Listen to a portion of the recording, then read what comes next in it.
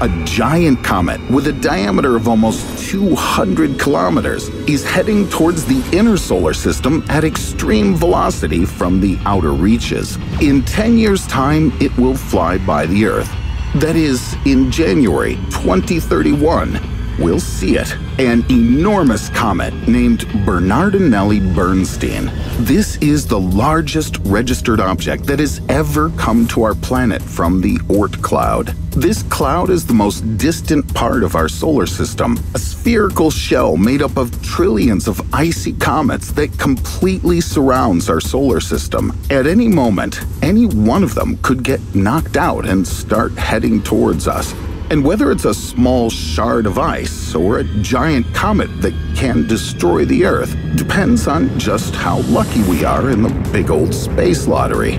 We normally rely on the protection of Jupiter, which functions something like a giant pinball bumper, preventing space objects from approaching the Earth. But this time it could be entirely different. What will happen if all the comets from the Oort Cloud made their way towards the Earth? How could a nuclear explosion protect us from a meteor strike?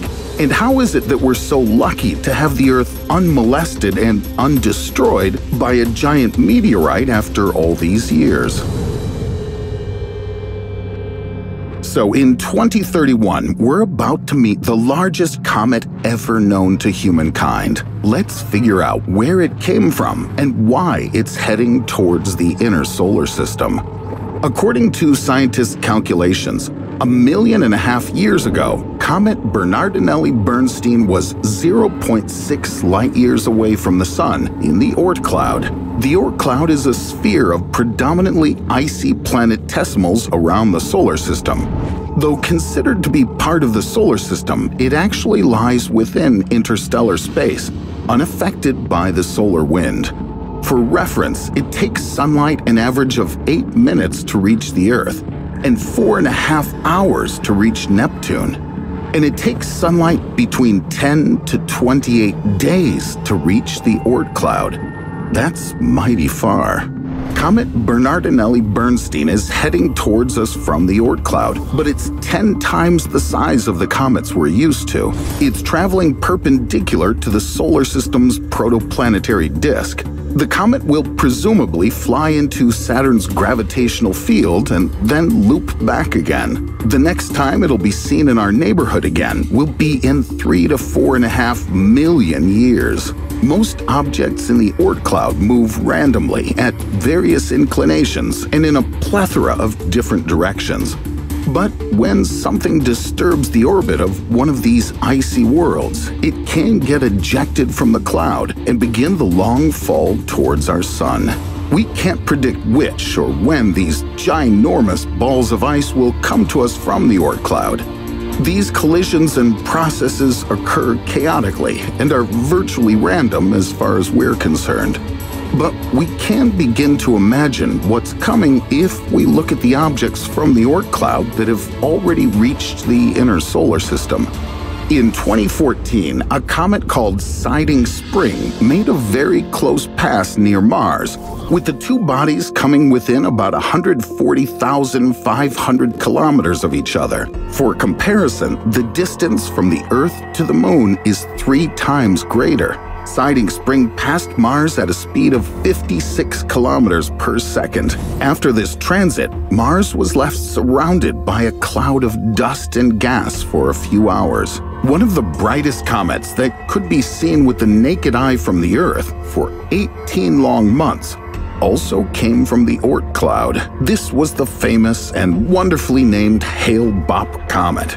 Beginning in May 1990, it could be seen in the Northern Hemisphere, and on April 1st, 1997, April Fool's Day, it reached perihelion, the point in its orbit nearest the Sun. At that point, it was one of the brightest objects in the sky.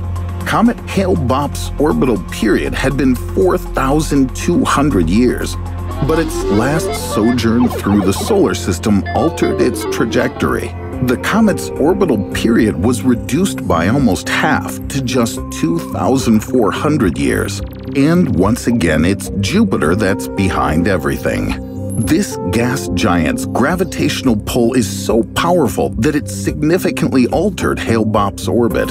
And this wasn't the first time Jupiter encountered a comet. In 1992, it ripped Comet Shoemaker-Levy to shreds with extreme violence. 2 years later, all the fragments of this comet crashed into Jupiter, leaving huge dark spots on its surface. Jupiter can change the trajectory of tons of stuff, comets, asteroids, and various other space objects, thus protecting the Earth from collision. As we can see, Jupiter can be our friend and protector. But recently, NASA performed a supercomputer simulation discovering that Jupiter is more cunning and influential than just that. It can be our foe as well. We've just been lucky recently. The thing is, our Jovian neighbor can steer objects not just away from the Earth, but it can also send previously harmless objects hurtling straight for us. Jupiter could prove to be our Sauermann and suddenly move over to the dark side. But if we can no longer rely on Jupiter, how can we defend ourselves against comets that might start heading towards the Earth from the Oort Cloud at any moment? If a giant comet or asteroid heads towards the Earth, we'd have only two options: to fragment the object or change its trajectory. Scientists think a nuclear detonation to be the most effective approach. With just the right amount of thermonuclear energy released, an asteroid could be blown to little bits and chunks that would just burn up in the Earth's atmosphere. But there are some creatively different options.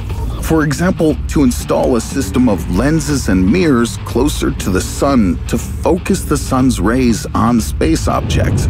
It would thus be possible to evaporate the icy substance from the surface of comets, thereby producing thrust that would alter their trajectories. We could also equip a space object with a rocket engine and send it away. Or we could even paint an asteroid white, and it would act something like a solar sail, reflecting radiation that would help push it onto a path away from the Earth.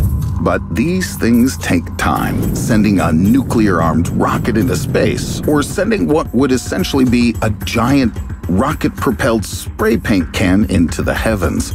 Therefore, it's obvious we need to develop some kind of advanced diagnostic system for dangerous space objects.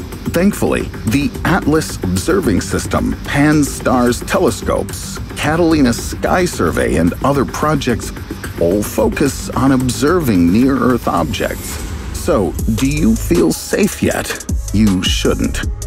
All of these projects have a common drawback.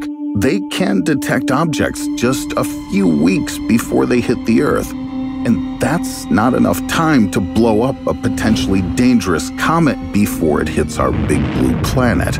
But what about the Bernardinelli-Bernstein comet?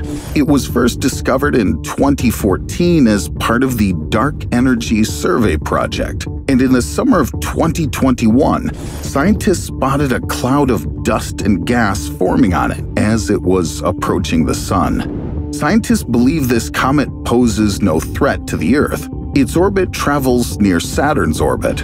But what if we're unlucky and the comet collides with something that changes its trajectory? It turns out that any object from the Oort Cloud could be potentially dangerous if it gets too close to the Earth. But what if the whole cloud collapsed and sent all its objects plunging towards the inner solar system at the same time? Sounds like something impossible. But if we're extremely unlucky, this could happen. The objects in the cloud are influenced by the tidal forces of the Milky Way. Galactic tides do deform the Oort Cloud, squeezing it and pulling it towards the center of the galaxy. As a result, some number of the objects move closer to the Sun. If that tidal force gets too powerful, trillions of comets will head towards the Sun. What would happen to the Earth? It all depends on just how lucky we are. Most comets would probably lose the majority of their mass due to evaporation and would pose no threat to our planet. Another portion of the objects would be intercepted by Jupiter. Jupiter, named for the king of the gods, would easily smash some comets into smithereens, with some others swatted away onto new trajectories. If we're lucky, Jupiter would steer them away from the Earth, with the remaining comets burning up in our atmosphere. But if even one of them would be as big as Bernardinelli-Bernstein, then such a collision would bake our planet and boil the oceans. Only those who lived deep underwater would have some chance of survival. Do you hate the heat? There is one more case scenario. The galactic tide could prove to be too powerful. If it further accelerated, the comets from the Oort Cloud wouldn't be able to evaporate their mass on the journey in.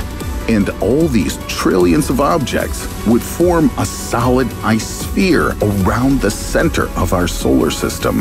That said, the entire Oort Cloud itself is really quite unlikely to ever tumble down on us. But what objects could next be ejected from it? This is our cosmic lottery. Let's see what we'll get this time. Maybe we'll get lucky. What do you think we could win in this Astro Lotto? Please let us know your version in the comments. And of course, subscribe to the channel. And see you in the next video.